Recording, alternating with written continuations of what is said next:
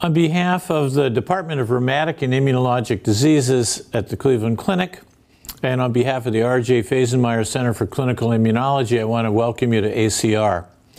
You know, my center is dedicated to the intersection of viral infectious diseases and immunologic diseases, and COVID-19 is all of that and more.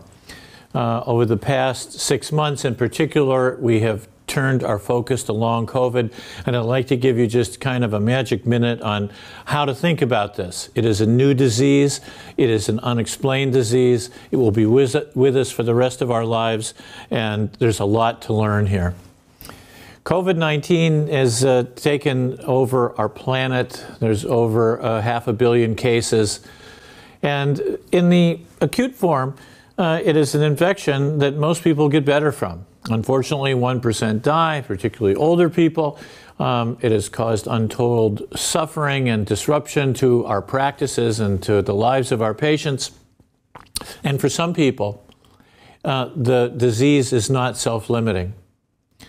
Long COVID represents that state when the person recovers from COVID, mostly mild to moderate disease, and then has persistent symptoms or new onset symptoms, the length of time of which is not yet determined, but we have definitions that include 4 weeks, 8 weeks, 12 weeks, and far beyond that.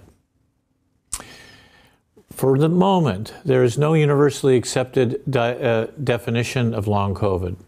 There are no classification criteria, and there are no diagnostic criteria, and there are no diagnostic tests.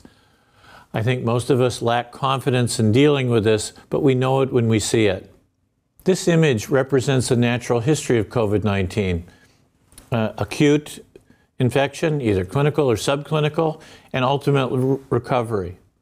In those people who go on to long COVID, it can occur from direct causes of the virus, such as lung scarring or immunoinfarction of varying organs. That's not what we're focusing on. We're focusing on those symptoms that remain medically unexplained.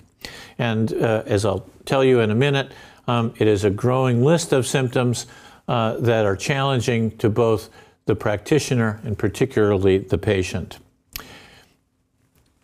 The definition, as I mentioned, is unclear at the present time, but most of us are honing in on the 3-month point in time to declare a patient having long COVID.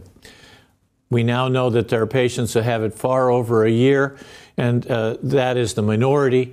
Most people are improving on a slope that ranges from very gradual to very rapid. So this is one observation that we've made. How many people are there that have this? This is a website from the American Association of Physical Medicine and Rehabilitation. And this gives us guesstimates of how many people are living with long COVID in the United States. And based upon this definition and 28-day period, there may be 30 million people. More recent data using prospective methodologies put the figure at about 1 in 8. And if there have been 100 to 150 million people with COVID, you know how many people that represents. Finally, what does it look like clinically? The symptoms of long COVID include unexplained fatigue that generally have post-exertional malaise. That means that activities that normally were easily done by the patient, whether they be physical, emotional, or intellectual challenges, may put them into a crash and burn that may last for days on end. The most common symptoms are fatigue, often headache, myalgias, respiratory symptoms without a clear etiology with normal respiratory screening functions, cardiac echo, and EKG, and many other symptoms. And in fact, this image suggests that there are over 50 different signs or symptoms, and some people say far more and beyond. So for the rheumatologist, what does the future hold? Well, at the minimum, we're going to be taking care of patients who have our own rheumatic diseases who develop long COVID. And right now, we don't know whether that occurs more often. Is it more severe? Or is it a different clinical endotype? All of these things must be answered. We have no treatments right now. Many of us have access to long COVID clinics, but most patients, particularly those with health disparities, do not. I'm going to close by telling you that I think rheumatologists have a lot to offer in long COVID, even if you're not in the front lines of trying to understand this disease and engaged in research.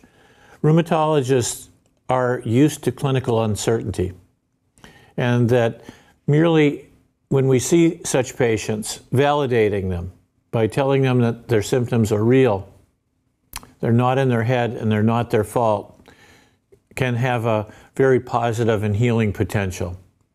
Often when we're dealing with medical uncertainty, we tend to minimize symptoms, and patients often are threatened by this.